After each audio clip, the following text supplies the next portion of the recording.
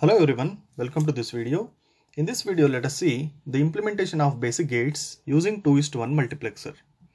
First, let us see what is 2:1 multiplexer. 2:1 multiplexer is a data selector. Depending on the select line, the data available at the input will be selected as output. When this select line S is 0, A as output. When S is equal to 1, B will be our output. You can see in the truth table, when S is equal to 0, Y is equal to A. When S is equal to 1, output Y is equal to B. By using this functionality, we can implement all logic gates using this 2:1 multiplexer. Now let us implement NOT gate using 2:1 MUX. As you know, NOT gate will be giving the output complementary to input A. If A is the input, A bar is the output. When A is equal to 0, output will be 1. When A is equal to 1, output will be 0. So let me treat this as my select line A.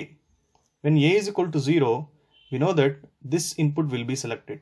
So I am going to pass 1 from here so that output will be 1 when A is equal to 0. When A is equal to 1, this input will be selected.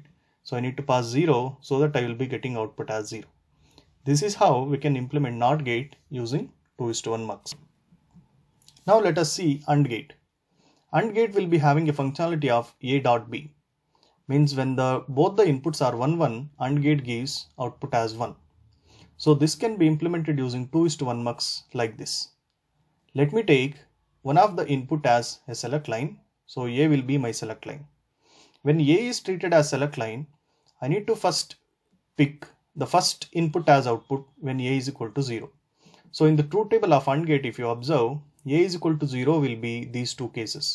In these two cases, A is equal to 0 and output will be obviously 0 irrespective of B.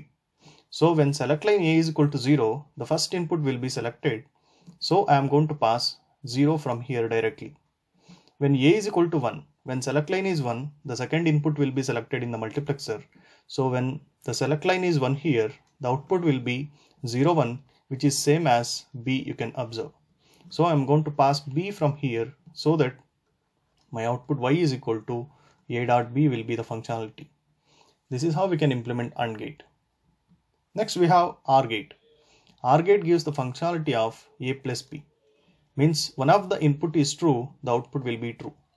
This can be implemented using 2:1 multiplexer by selecting any of these two inputs as a select line. Let me take A as select line.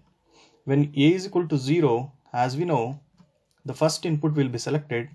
Here the output Y is equal to A plus B will be same as B when A is equal to 0, 0. So I am going to pass B input from here. And when A is equal to 1, 1, you can see the output will be 1 irrespective of B.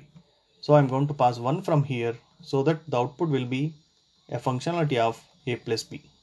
This is how we can implement OR gate. This makes the implementation of basic gates using 2:1 MUX. In the similar way, we can implement other gates also.